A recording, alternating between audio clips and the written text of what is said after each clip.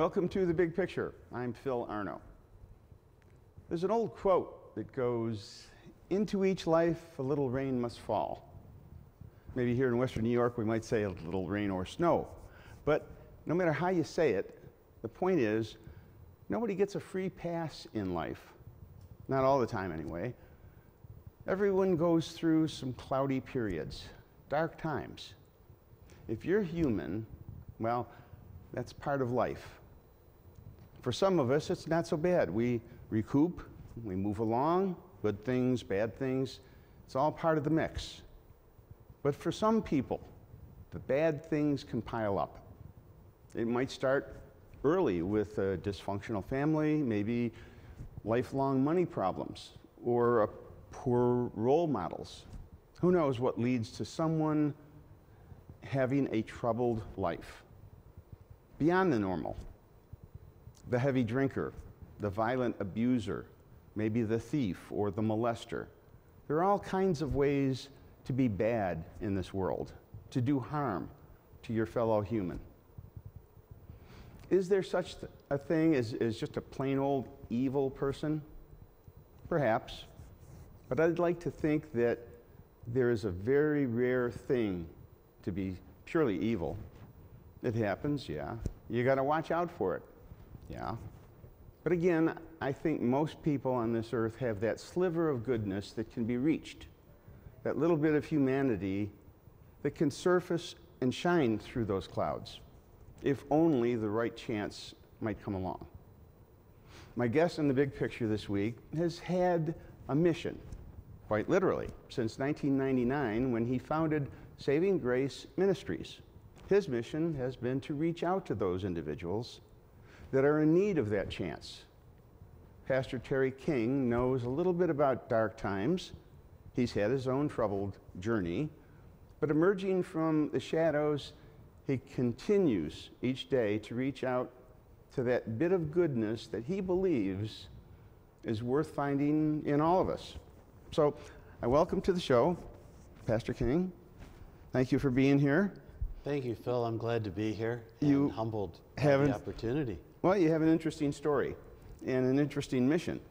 Tell us a little bit about Saving Grace Ministries. We, as an agency and a ministry mission, we house and case manage men and women that come directly out of the state prison system.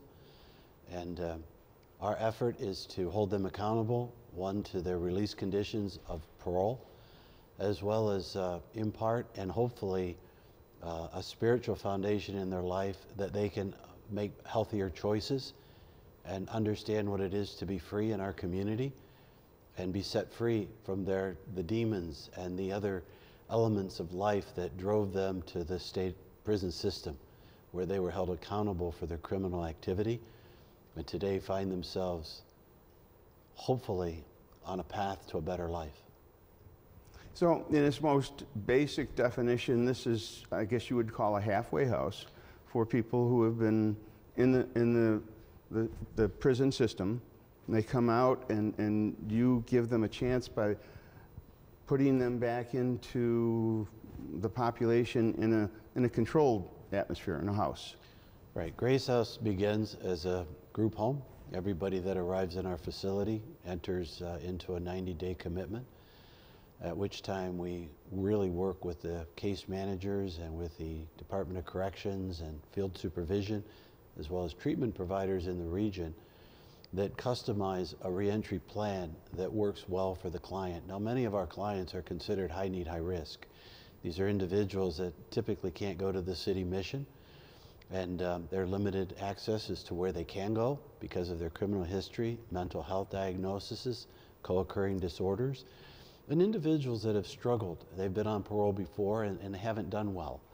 And so our whole design is about holding them accountable to what society expects of them, as well as what their needs are, personally, individually, so that they can have some success in life and live independently and crime-free. Well, it sounds like you're taking on the biggest challenges in the system. You say that people that you take into the system, into your system, have had these chances before, or they're the hardest cases. how do you choose, or how does one become part of your ministry and qualify for the program? We have a contractual arrangement today with the New York State Department of Corrections and a number of other state, federal, local, city contracts that help with our case management, care coordination, and other service needs for the clients. But all the clients are referred directly from parole, from the state system. And our beds are utilized for those that have the highest need, those that are homeless, those that have no other place to go, and those that have other behavioral issues that need that direct supervision. They need 24-hour supervision. They might be on GPS. They might have movement control. They might have to have day treatment for anger management, domestic violence, sex offenses, and a whole host of other criminal background that we work with that client to make sure they're compliant, first, with their release mandates, and second, that they're on a path that's really healthy for them. Now, correct me if I'm wrong, but you're not a psychiatrist, so when you deal with people who are the biggest challenges and people who have had the roughest background, how do you judge whether or not somebody can succeed? What do you look for in somebody that tells you, now you've had a lot of experience because obviously you've been doing this for 20 years. Mm-hmm. How do you look at someone and say, you know what, this guy's got hope, or I'm not really sure we can help this guy? Is that something you go through? Oh, absolutely. I think everyone comes to us with a question mark. Some have the best intention and quickly turn to criminal ways and past behaviors. Our whole design is to hold them accountable and to allow them to produce fruit in their life that's measurable, and to be there to hold them accountable, good and bad. And I think one of the things that mark a changed life is when someone comes out having served 20, 25 years or longer, and they have a sincere, humble heart. There isn't a drive to say, I'm back and this is what I'm entitled to and this is what I'm expecting to receive from community, society. But look, I'm not sure I'm even wanted back in community. I'm not sure society even trusts me to be back in community. And I need to take this slow. And I need to learn how to live life all over again. A life that perhaps I may never have learned to live before. That's got to be really difficult. In my business, I've dealt with a lot of people who have had checkered background, and some people, especially addicts, drug addicts, they become very, very good at deception, at putting on a face that people want to see, mm-hmm. while they're behaving in a way that's counter to the image. Is that something that you run into a lot? Oh, absolutely. And I think we have to weed out, challenge mm-hmm. others that to rise above that behavior and call it for what it is. We often refer to our program design as zero tolerance. And I think that's why we have so much success working with law enforcement, treatment providers, the New York State Department of Corrections, Office of Mental Health, is that we're all here to help others have opportunity to advance their life and to be free. But if they're not willing to heed that constructive advice, rules of expectation, court-imposed sanctions that are imposed on them for their release, then they're not going to remain in community. And it's our job is to identify that, report that to the local law enforcement, and that often leads to their reincarceration. Now, give us some numbers. You said to me earlier that there's like 2,000 parolees, I think you said in the county, that come into per year back into the society. And you deal with how many? In Erie County, on an average annual return, we have 2,000 returning from the state prison system alone, not probation, not the local county jail, but the state prison system.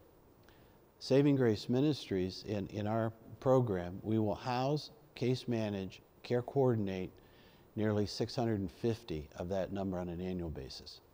And what percentage would you classify as a successful outcome of that 600 and some per year? Since 2000, we've been tracking all of our outcomes.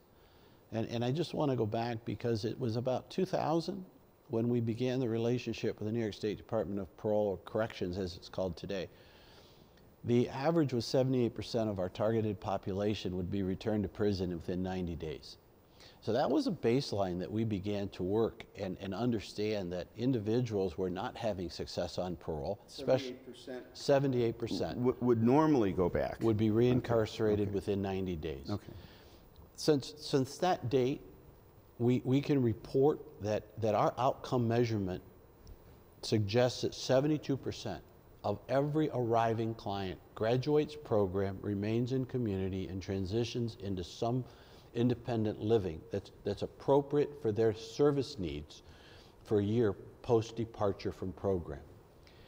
So that's a long-term success. It's a big number. It's a success. And when I say, we say independent living, not all of our clients are able to go into independent living.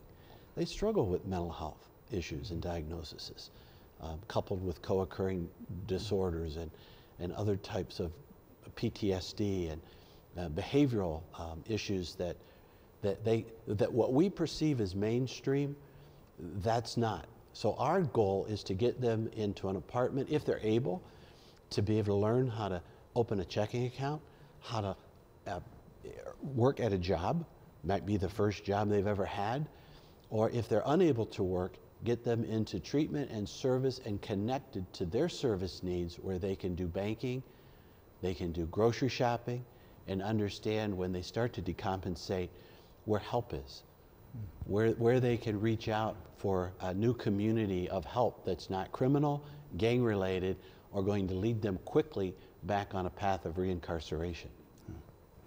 Well, boy, there's so many questions I want to ask you, and this goes so quickly. I think I'm going to take a break now because we're just about out of time for this segment.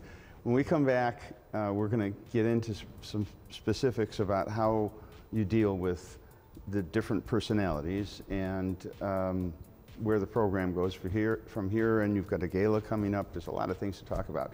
So we'll be right back after this. Very interesting. Stay tuned.